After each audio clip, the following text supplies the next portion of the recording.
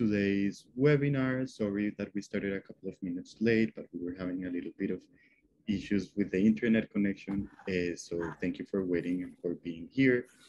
Before starting, I just want to call your attention to the simultaneous interpretation feature that we will be offering throughout the webinar. I also want to thank and acknowledge our interpreter, Olvin Cava, who will be accompanying us throughout the conversation. At the bottom right of your Zoom screen, you'll find the interpretation button identified by an image of a globe. From the options, please choose the language that you prefer to listen throughout the webinar. My name is Carlos Andrés Baquero-Díaz, and I'm a JSD student at NYU Law, and I also work as a researcher assistant at the Center for Human Rights and Global Justice at NYU. I want to start by acknowledging that I'm joining this webinar from my home, located at what we now call Brooklyn. The land on which this building stands is part of the ancient homeland and traditional territory of the Lenape people. We pay respect to Lenape's people's past, present, and future, and their continuing presence in the homeland and throughout the Lenape diaspora. I also want to thank my colleagues at the center, especially Nu, Jackie, Melina, and Cesar, who have been key in the organization of this webinar. Today, I'm super grateful for talking with Viviana and Ramiro. To both of them, thank you. I know that you have very busy schedules, and for that reason, I am grateful for your participation in this webinar. Your experience and the work that you have been doing is extremely important to the global conversation around the recognition of rights of nature and the power of communities to make decisions over their territories. That's a main question that we're also having at the center. This webinar will follow the form of a conversation. Please, if you have questions or comments, feel free to add them on the chat. At the end of the conversation, Ramiro and Viviana will react to them. Now I'm going to switch to Spanish.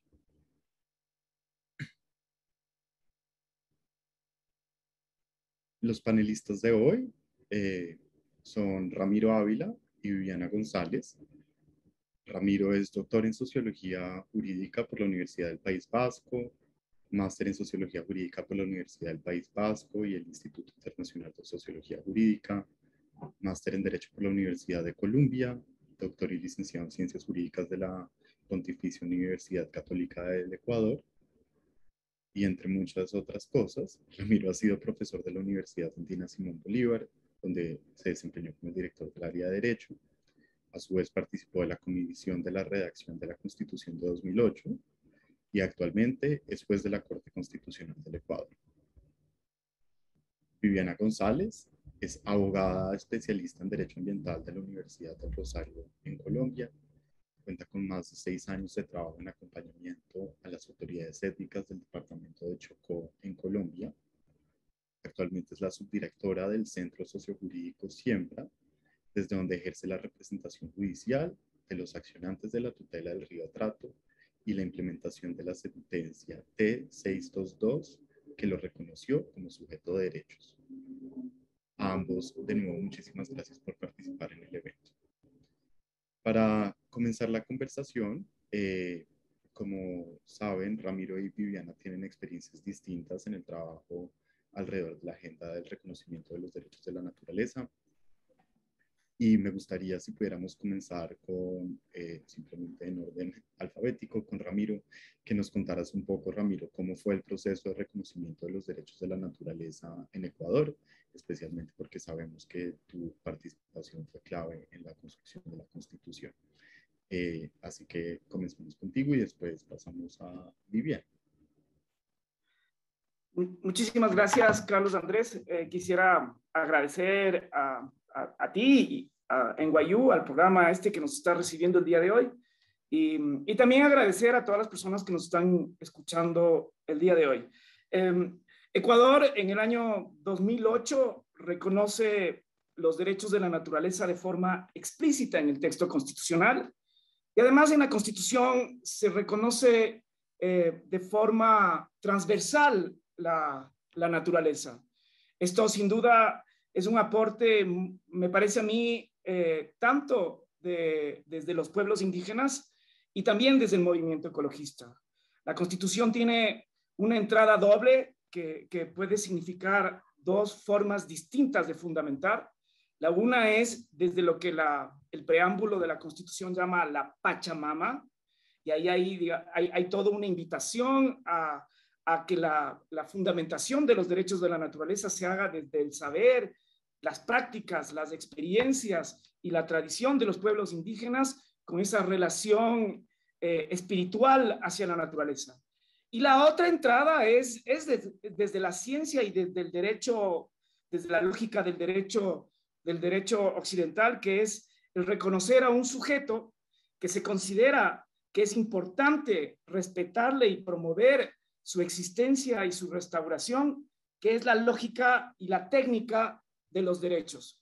Cuando uno mira el artículo 71 de la Constitución, que establece que la naturaleza tiene derechos al ciclo vital, a la estructura, al funcionamiento y al proceso evolutivo, sin duda esas palabras nos llevan en particular a la biología y en general a las ciencias que ha tratado la naturaleza, la química, la física y todas las derivaciones de la geografía, hidrología y todas estas cuestiones.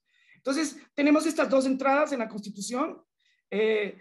También la Constitución reconoce en un artículo que la Constitución dedica a la teoría general de los derechos humanos, le reconoce la titularidad y también está en todo lo que en la Constitución se llama el régimen de desarrollo. El problema que hemos tenido en Ecuador a partir del reconocimiento de la Constitución es que la misma Constitución tiene una tensión interna. Y es que a la vez que reconoce que la naturaleza, su estructura, las funciones, el ciclo vital y el proceso evolutivo de la naturaleza es sujeto de derechos, al mismo tiempo reconoce que la naturaleza es un recurso natural de propiedad inalienable del Estado. Entonces, al mismo tiempo, permite actividades extractivas y el reconocimiento de la naturaleza como un objeto de explotación. Esta es una tensión que está ahí en la Constitución.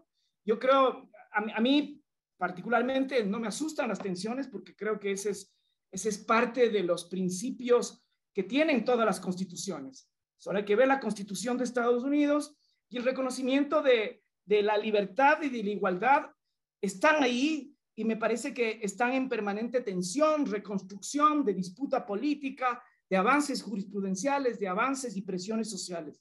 Por eso, por ejemplo, la igualdad ha sido reconocida y ha sido interpretada de forma diferente en los Estados Unidos.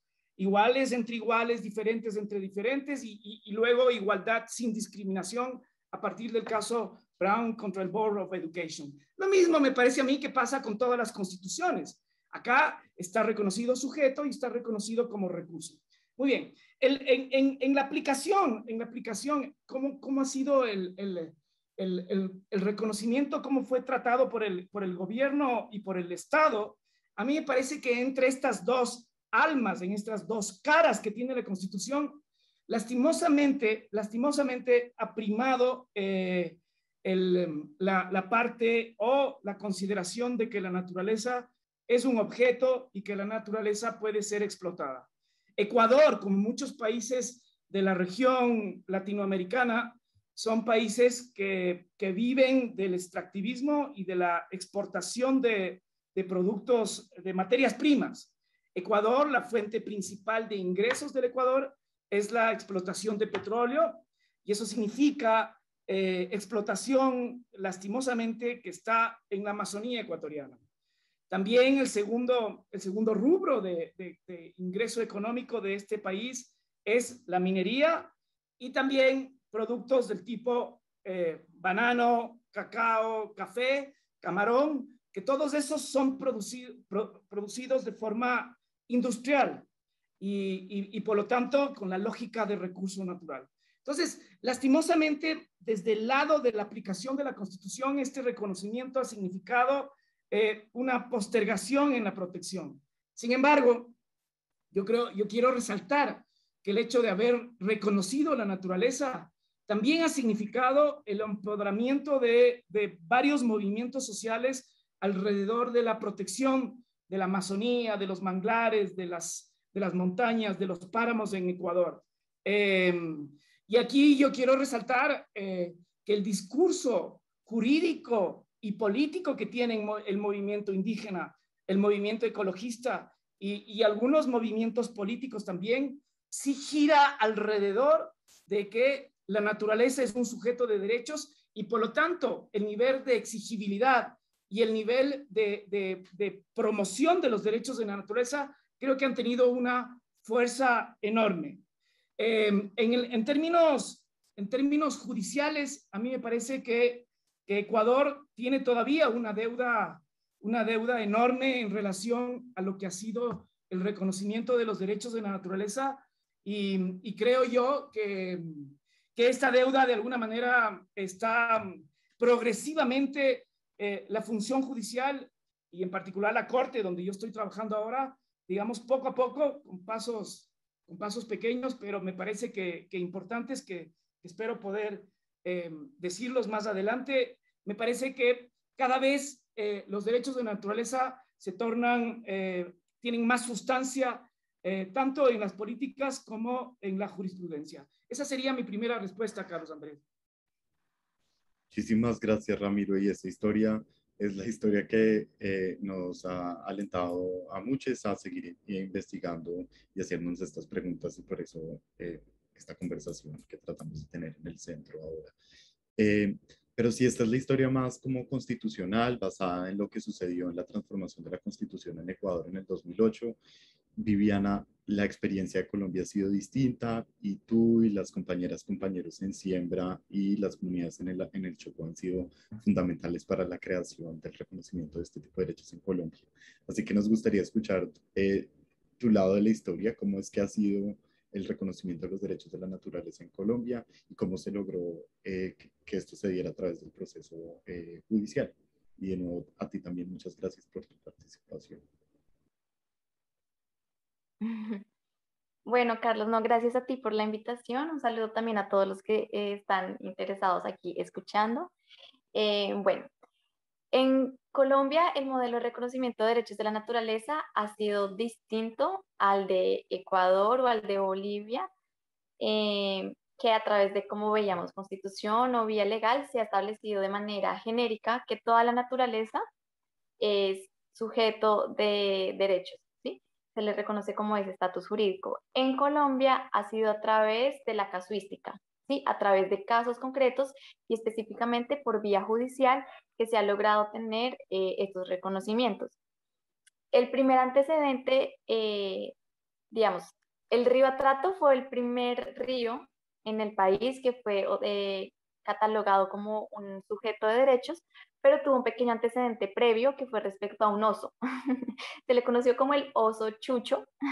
Estaba en una reserva, fue trasladado a un zoológico y alguien intentó interponer una acción jurídica, una acción de tutela para proteger el derecho a la libertad del oso chucho.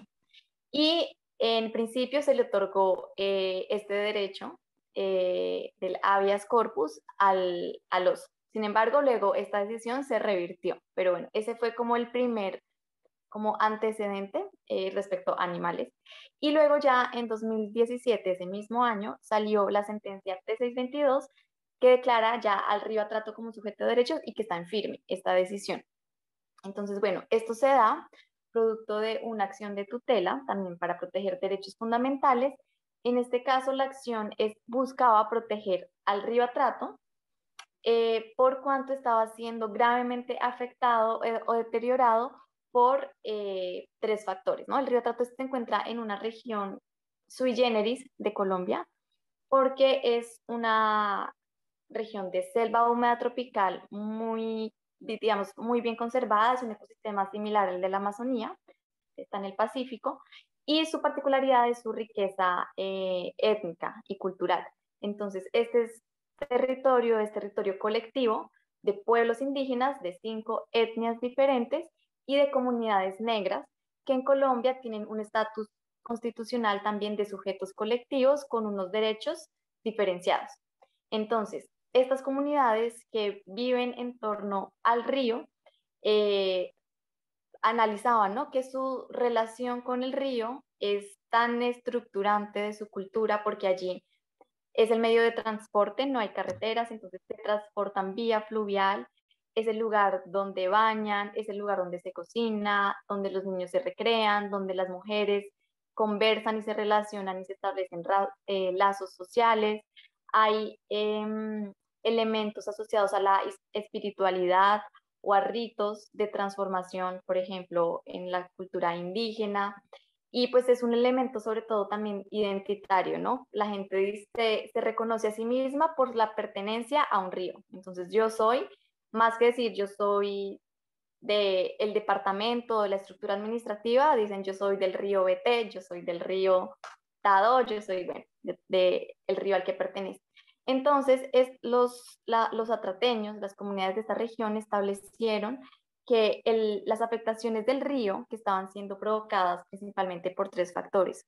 Uno, la minería ilegal de oro, que estaba generando devastación de la selva y alterando todo el ciclo del río y contaminación por mercurio.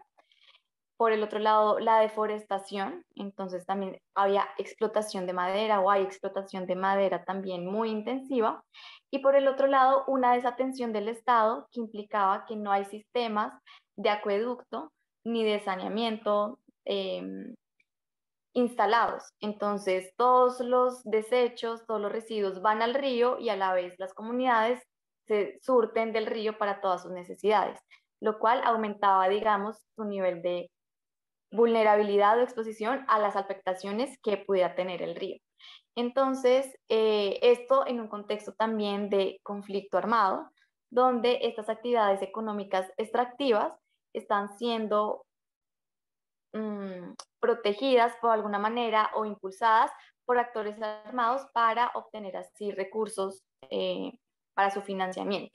Entonces, era un contexto social bastante complejo. Las comunidades entonces acuden a la Corte y la Corte, en atención a esa relación que llamó biocultural entre los habitantes y su territorio, que ellos, pues, digamos, era su mandato en ese proceso judicial, pues la Corte establece que no existía otra figura, ya se habían intentado distintas maneras de protección, otras vías judiciales no se habían logrado como transformar esta realidad. Entonces la Corte se basa en que en Colombia nuestra constitución se ha catalogado como constitución ecológica, que tiene llamados fuertes y contundentes a través de todo su articulado para la protección de la naturaleza o del medio ambiente. Y establece que esa protección se puede dar a través de diferentes paradigmas. ¿Sí? Clásicamente se ha establecido sí, un paradigma más antropocéntrico, entonces que se protege la naturaleza pero en función del ser humano, y la Corte dijo esto puede y ha ido volcándose para transitar a un paradigma más ecocéntrico y es ver también el valor que la naturaleza tiene en sí misma y pues ver otras cosmovisiones de comunidades étnicas diferenciadas en el país que el sistema jurídico también debe incorporarlas y debe adaptarse para protegerlas. Entonces, basándose también en antecedentes internacionales como el río Wanganui en Nueva Zelanda, que acababa de ser declarado como un sujeto de derechos, y la Constitución, el caso, digamos, de Ecuador y de Bolivia, la Corte como ingresa a este movimiento, por decirlo así, de los derechos de la naturaleza y reconoce al río Atrato como una entidad viviente que soporta muchas formas de vida y culturas. Y ese es como el fundamento para el reconocimiento del río Atrato. Eso se da, entonces la sentencia es de fecha 2016, pero se hace pública en el 2017, en mayo. Y bueno, y a partir de ahí, entonces, en el país se abrió como una gran puerta para replicar, digamos, estas declaratorias.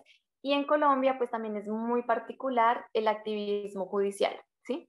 Entonces, los movimientos sociales han acudido fuertemente a las instancias judiciales, ¿sí? Al encontrar que vías gubernativas o vías legislativas hay más trabas para que se accedan o se incorporen reclamaciones y avances en derechos. Entonces, estos avances se han dado principalmente en diversos temas, ¿no? Comunidades LGTBI, mujeres, minorías, a través de pronunciamientos judiciales. Y entonces esto ha hecho que, pues, sucedió también en el caso del Río Atrato en su declaratoria, y ha hecho entonces que, pues, diferentes movimientos, organizaciones, procesos sociales acudan también para defender sus propios territorios, apelando como a la figura del sujeto de derechos. Y ya tenemos en Colombia alrededor de 20 declaraciones bueno, mayoritariamente han sido ríos, pero también la segunda sentencia en Colombia fue proteger la Amazonía colombiana. Posteriormente se protegió el páramo de Pisba como un ecosistema esencial para el abastecimiento de agua, y también se han protegido nevados, pero bueno, principalmente ríos, son los sujetos que actualmente existen. Y pues bueno, en este momento es en el que estamos en Colombia. Muchas gracias a ambos. Creo que nos queda muy claro ese panorama legal de, por un lado, como contaba Ramiro, más el reconocimiento por parte de la Constitución y en el caso de Colombia, como contaba Viviana, el reconocimiento a través de acciones judiciales, principalmente de la Corte Constitucional. Sin embargo, como en todos los temas sociojurídicos, la segunda pregunta que nos hacemos es sobre la implementación. Cómo eso ha transformado no solo la relación, como mencionaba Viviana, la relación que tienen las comunidades para tomar decisiones sobre sus territorios, sino en general las formas como el Estado y la sociedad entienden a la naturaleza. Entonces yo le quisiera preguntar a ambos, pero de nuevo comenzando por Ramiro, cuáles, y esto pensando sobre todo en las decisiones judiciales en las que tú has participado, cuáles son las principales trabas o los principales retos que tú ves en la implementación de esas decisiones judiciales, siguiendo un poco lo que ya mencionabas al comienzo sobre la tensión que hay entre reconocer a la naturaleza o los recursos como un sujeto y reconocer a la naturaleza también como un objeto de apropiación. Así que esa quisiera pues, que siguiéramos la conversación por ahí. Gracias, Carlos Andrés. Yo creo que el principal reto a mí me parece que es la percepción que tenemos de la naturaleza, que es el relato que tenemos sobre la naturaleza. Y el relato que tenemos de la naturaleza, que tenemos en el sentido común, y cuando digo tenemos, digo la gran mayoría de gente, estoy hablando de abogadas, abogados, empresarios, funcionarios públicos, políticos, es que la naturaleza es de esta tradición racionalista occidental, es como una máquina, es como un ser inerte, sin vida, que además se reproduce de forma infinita, sin historia, sin contexto. Para mí no hay forma de poder, por ejemplo, producir una semilla que tenga la imposibilidad de reproducirse por sí misma después de dar fruto, si no es que no consideras la vida que hay atrás de una semilla natural. Estoy hablando de los transgénicos y de estas cosas. Entonces, para mí, la principal traba que existe, y esto, digamos, es algo que yo me enfrento cotidianamente con los casos que hemos intentado sacar acá en la Corte.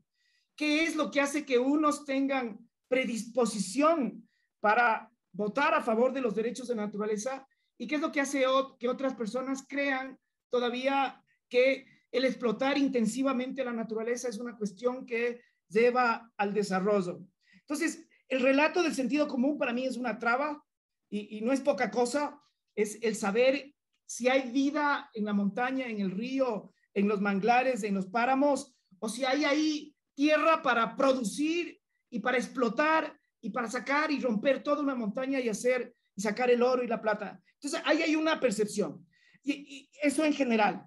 En particular, yo creo que la cultura jurídica, y este es un reto enorme, yo creo que la cultura jurídica, y esto también explica por qué en Ecuador los jueces hemos sido y las juezas tan reticentes en aplicar los derechos de la naturaleza teniendo un texto constitucional tan generoso y tan claro, me parece.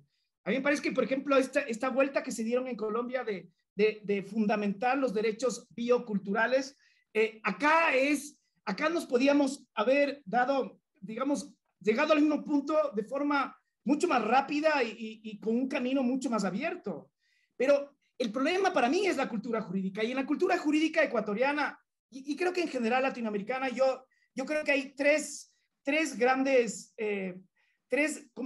vertientes en que nosotros seamos insensibles a la naturaleza. La primera creo que tiene que ver con nuestra tradición formal positivista.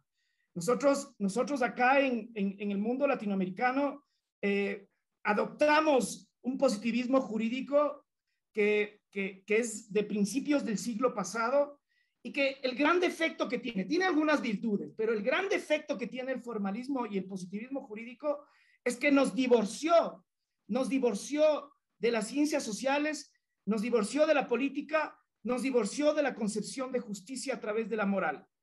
Y entonces los abogados y abogadas creemos que lo que dice la norma, y además la norma reglamentaria, que es la que se aplica en la cotidianidad, es sinónimo de justicia. Ahí tenemos un gran problema.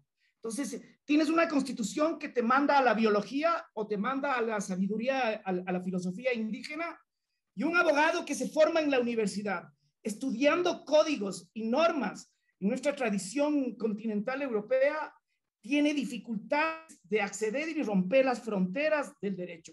Ese es el primer tema.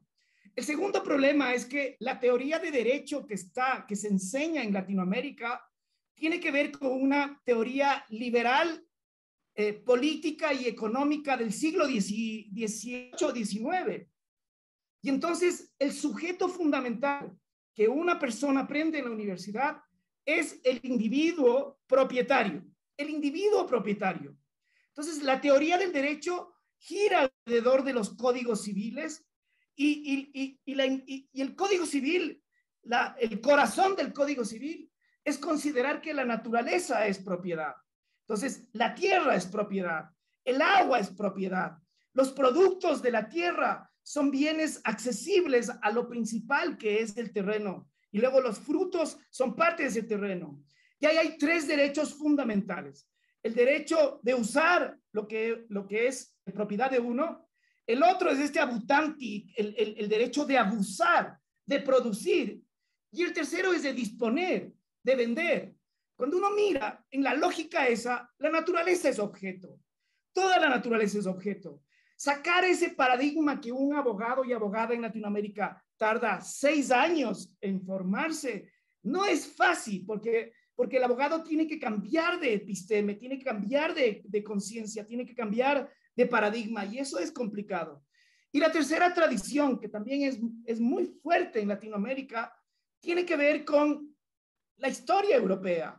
La forma de resolver conflictos en Europa fue una forma que durante el siglo XII hasta el siglo XX era un sistema inquisitivo. Un sistema inquisitivo en el que la base era el ejercicio de poder de quien tenía autoridad a través de mecanismos de violencia, por un lado, tremendamente burocráticos, por otro, escritos y secretos. Si uno mira la tradición en cualquier país, por ejemplo, hay una película maravillosa colombiana que se llama La Estrategia del Caracol, y ahí uno puede mirar, por ejemplo, cómo funciona este sistema inquisitivo, burocrático, lleno de formas y de secretos y de cosas quisquillosas.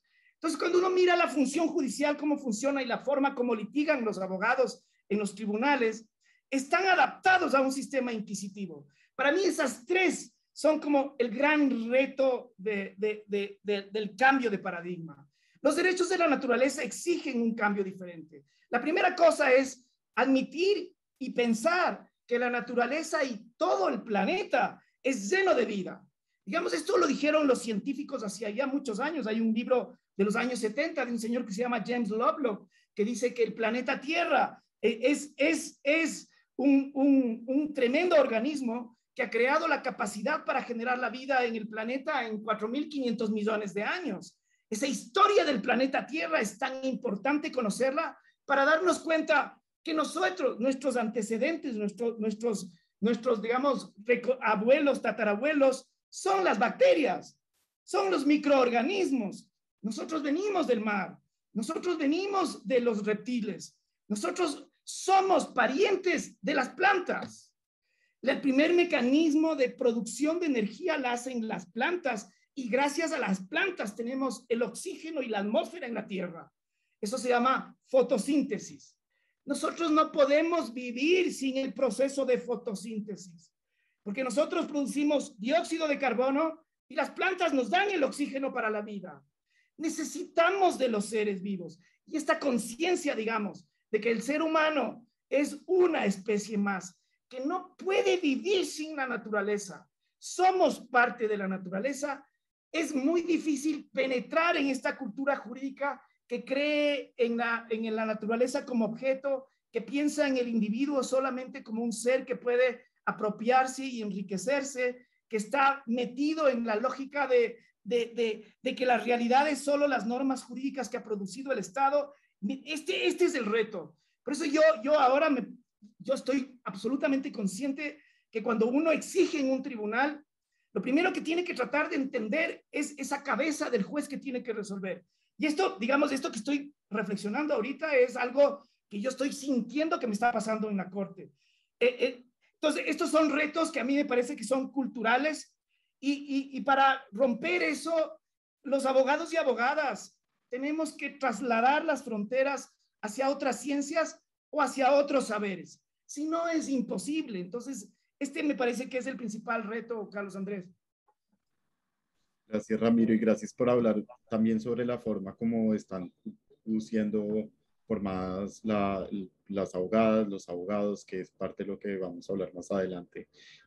Pero quisiera también hacerle la misma pregunta a Viviana, que viene desde, como nos comentaba, la experiencia de litigar el caso de reconocimiento de los derechos bioculturales de atrato.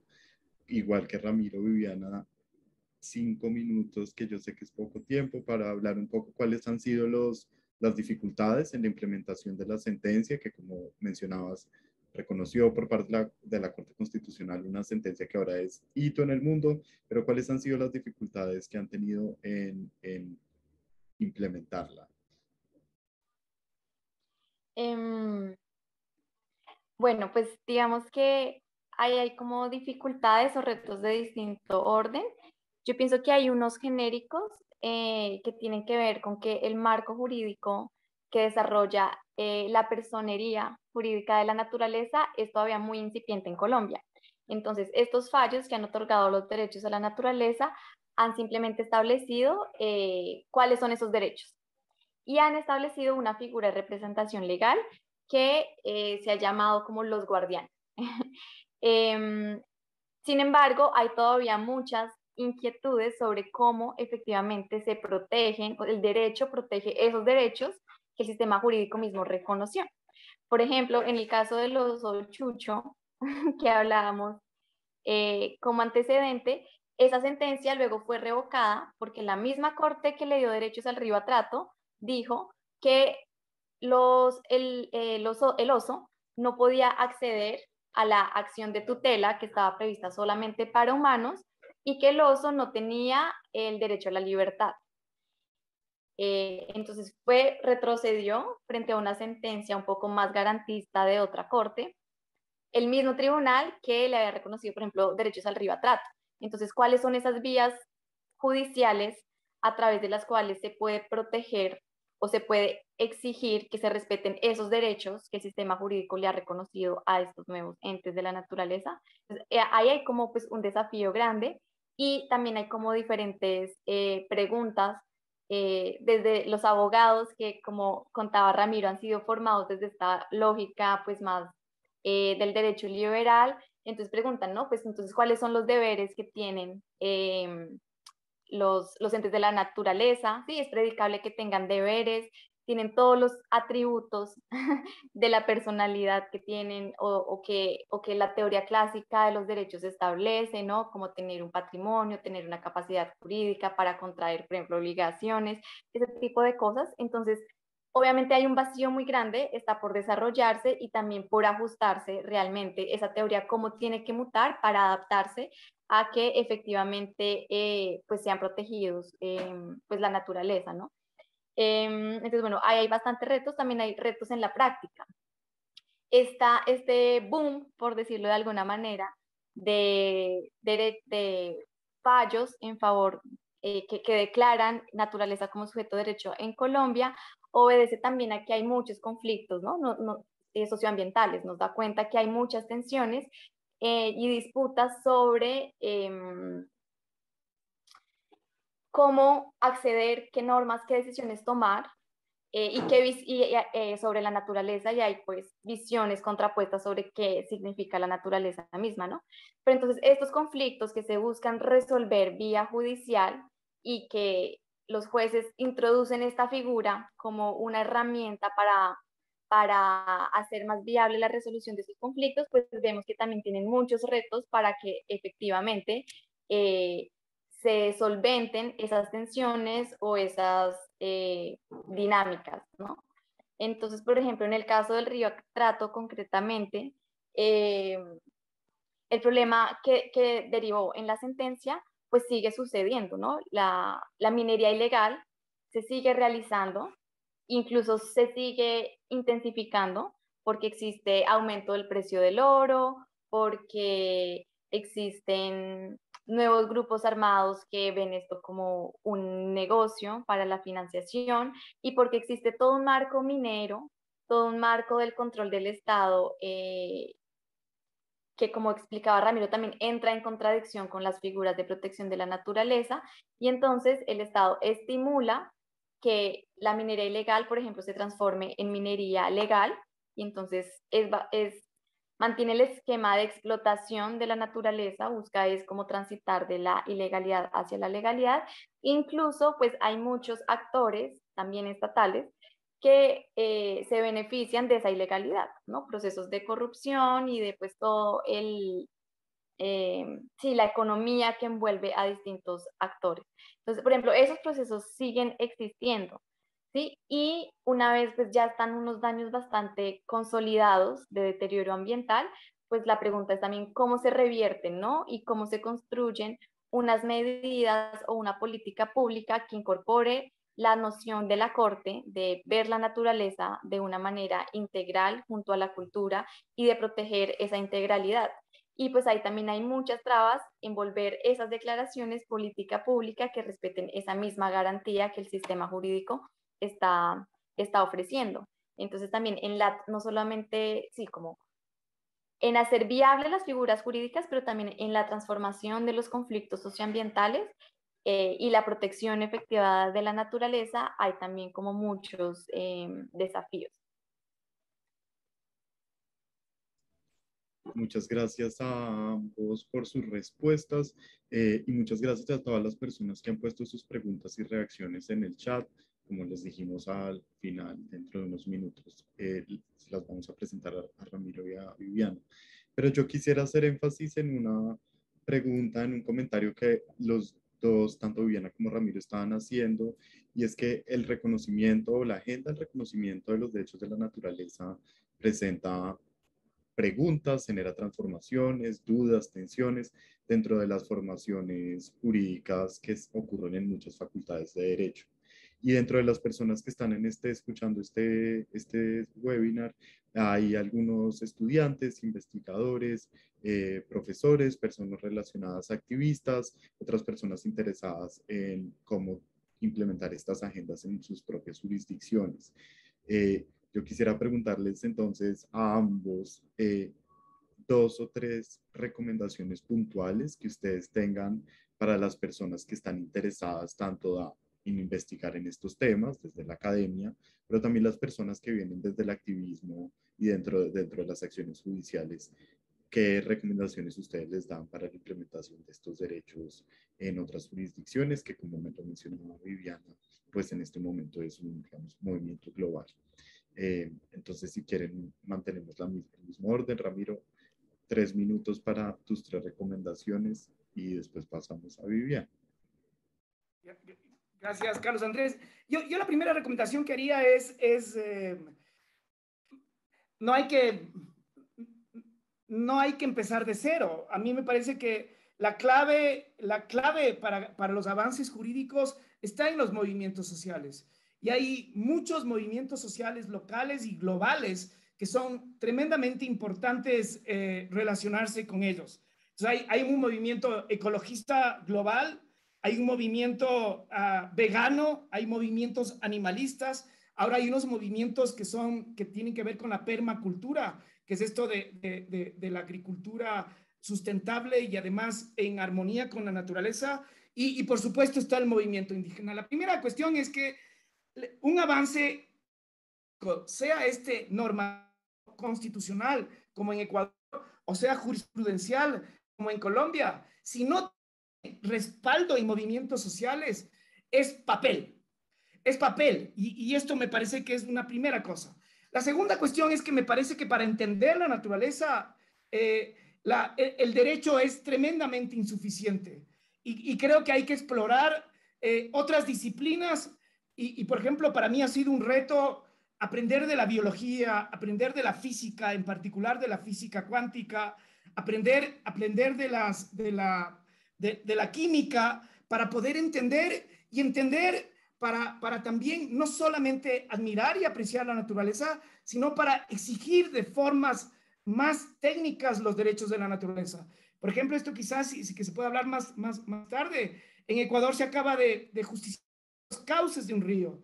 Y para conocer los cauces de un río, el derecho no tiene muchas respuestas. Hay que saber de quienes hacen hidrología para entender qué es un cauce, cuál es la estructura y cuál es la función de un río. La tercera cuestión que yo creo es que la acción es importante y la acción es tanto individual como colectiva. Yo sí creo en el poder que tenemos los consumidores de saber qué tipo de alimentos comemos, cómo tratamos nuestros desechos, qué tipo de cosa y en qué está envuelta las cuestiones que consumimos. Esto es importante, pero también la acción colectiva y yo sí creo que reivindicaciones del tipo tomar una bicicleta y dejar de usar autos es formar parte de un movimiento más grande que está en contra de la máquina. Entonces, la acción es importante. Y la última y esta más por una cuestión que decía Cormac Cullinan, y si ustedes escuchan a cualquiera de quienes están promoviendo los derechos de la naturaleza, particularmente en Brasil, que hay un movimiento tan interesante, es que hay que vivir y sentir la naturaleza de forma distinta. Hay que hacer un viaje con y desde la naturaleza. Yo sí creo que la naturaleza sana y la naturaleza da energía. Para mí es tremendamente importante, por ejemplo, ir por lo menos una vez al mes a la montaña para tener la fuerza necesaria para sobrevivir, digamos, este mundo tan complejo. Esas serían mis recomendaciones, Carlos Andrés. Muchas gracias, Ramiro. Viviana, ¿y tú que has estado con todo el colectivo de los guardianes del río Trato y tus colegas en Siembra, haciendo la implementación de esta sentencia y trabajando, qué 2 o 3 recomendaciones le darías a otras personas interesadas en aprender de su experiencia e implementarlos en otros países, como tú mencionabas, como ya se ha venido haciendo con otras de las más casi 20 decisiones judiciales que han aprendido de la experiencia del atrato? Sí, pues yo me siento también muy recogida en lo que propone Ramiro. Desde nuestra experiencia en el atrato hemos pues visto que la clave sí es la apropiación social que estas figuras tienen y también en su reconocimiento. Por ejemplo, en Colombia las sentencias que se han dado como por iniciativa judicial, pero que no existe una comunidad, unos interesados en implementarla, en litigarla, en involucrarse con la situación, terminan quedando en las decisiones judiciales y ya. Entonces, por un lado, sí es importante pues que los tomadores de decisiones pues escuchen mucho, lean el contexto y se tomen y se adapten las decisiones lo más posible a esos contextos, ¿no? Porque no es como una fórmula mágica que es replicable a todas las situaciones, como incluso ha pasado en Colombia, ¿no? Se han otorgado exactamente los mismos derechos que se le dieron al río Atrato, con los mismos fundamentos jurídicos casi que calcados para contextos diversos, donde, por ejemplo, no está esta riqueza étnica que contaba al comienzo que existe en el atrato, ¿no? Sino hay otras dinámicas sociales y replican un poco, se han replicado como estos fundamentos.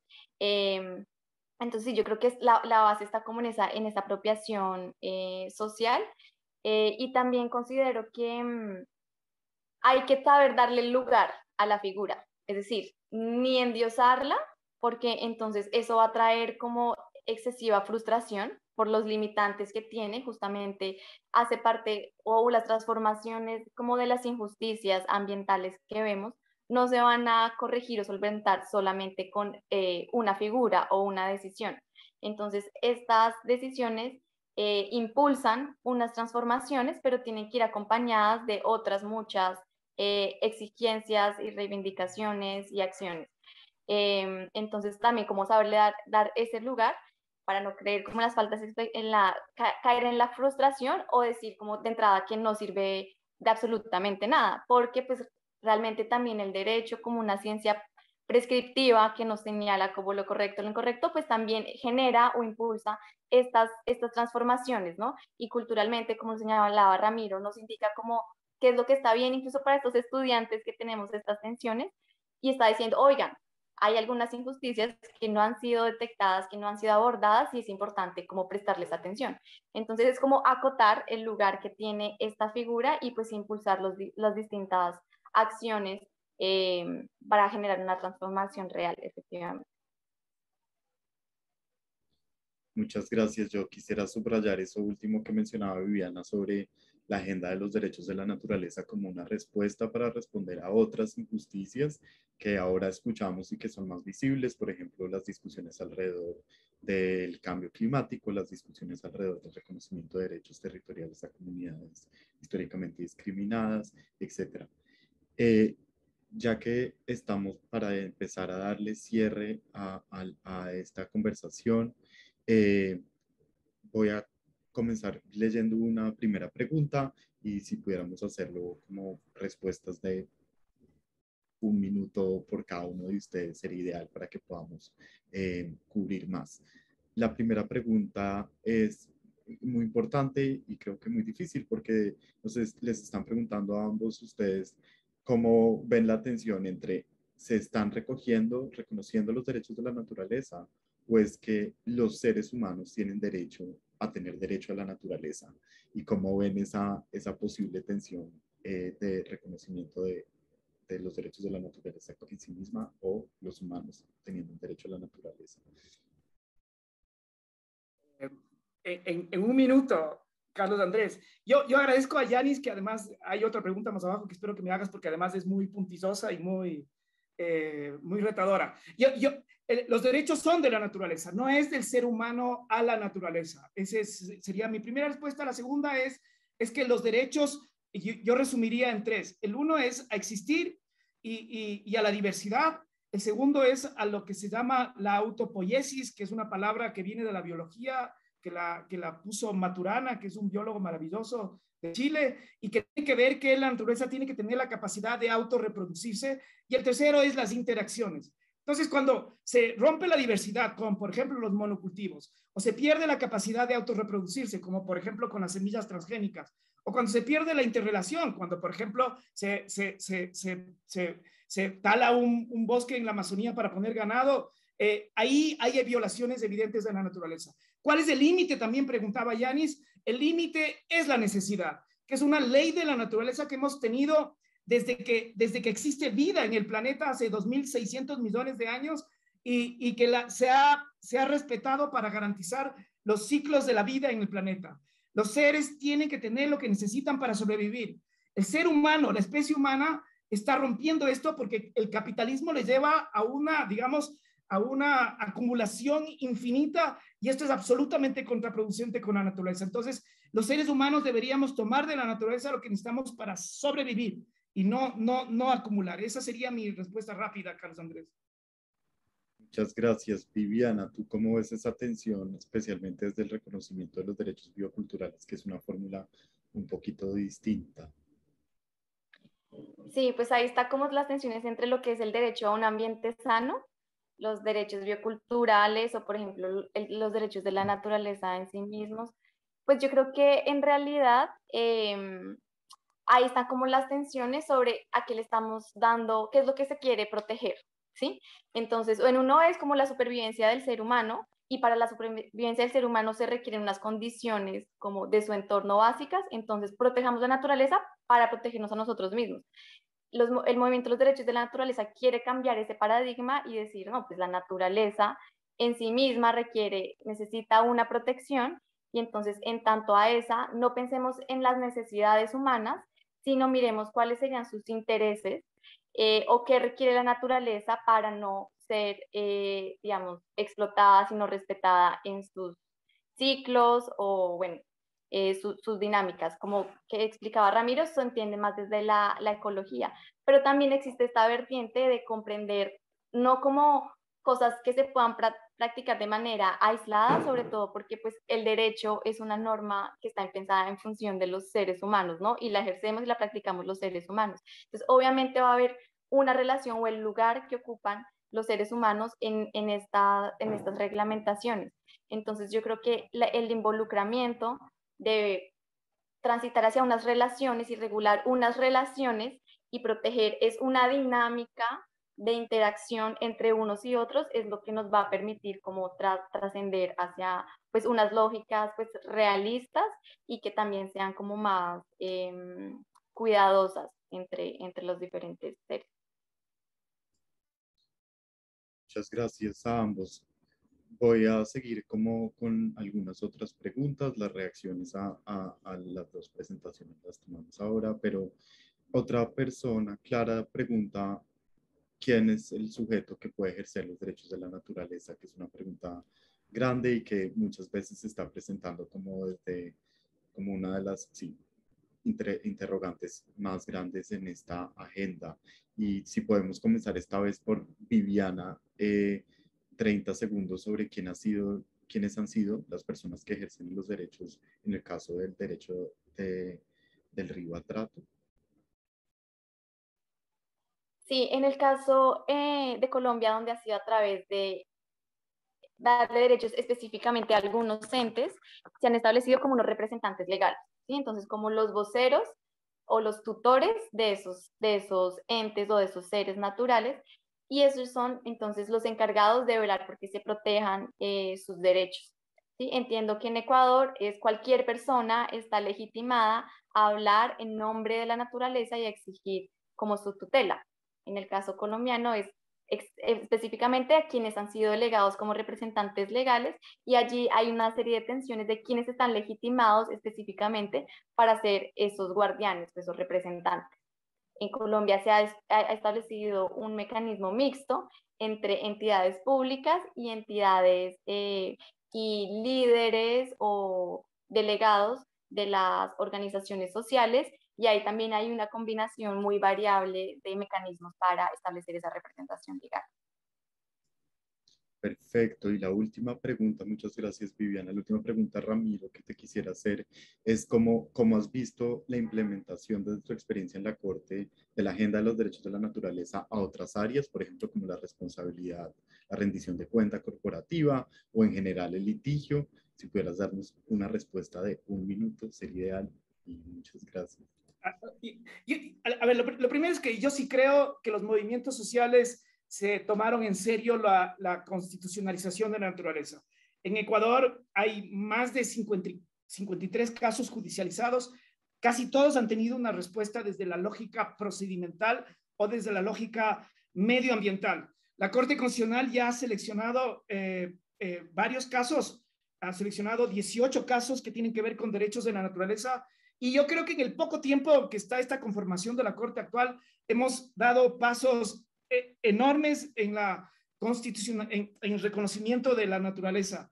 Entonces yo creo que estábamos avanzando, creo que hay implementaciones jurisprudenciales que están siendo importantes, no creo que hay tiempo para detallarlas, y sí creo que todavía hay una deuda en relación a la responsabilidad corporativa frente a los derechos de la naturaleza. Yo creo que las corporaciones siguen usando esta parte de la Constitución y del sistema jurídico en donde utilizan el concepto de propiedad para seguir explotando intensivamente, y creo que los límites que está poniendo el Estado a la explotación irracional de la naturaleza todavía me parece que carecen de mecanismos efectivos. Herramientas como el informe de impacto ambiental no ha sido una herramienta poderosa porque normalmente los ministerios de ambiente de nuestra región son ministerios débiles que responden a las políticas extractivas. Pero, digamos, yo creo que hay más conciencia y creo que hay más esperanza de que las cosas vayan cambiando y me parece que el planeta lo exige. O sea, el informe que dan los científicos sobre el cambio climático es un imperativo, no es una cuestión ya, me parece que de buena o mala voluntad, sino que es una necesidad del planeta. Con esa nota, yo les quiero agradecer de nuevo a todas las personas que asistieron a este webinar, a Ramiro y a Viviana, muchísimas gracias por estar acá, a Olvin por toda su ayuda con la interpretación y les pido a las personas interesadas en estos temas que revisen la jurisprudencia de la Corte Constitucional de Ecuador, el trabajo que Viviana y sus colegas en Siembra están haciendo y si están interesados en general en seguir esta conversación, por favor sigan también las redes y la página del Centro de Derechos Humanos y Justicia Global en la Universidad de Nueva York, donde vamos a seguir explorando estas preguntas. De nuevo, todos, muchísimas gracias y un buen resto de día. Muchísimas gracias también y un saludo cordial a todos y a todas. Sí, un gusto también, Ramiro, por también aprender de Encantado. ti. Un saludo para todos y todas.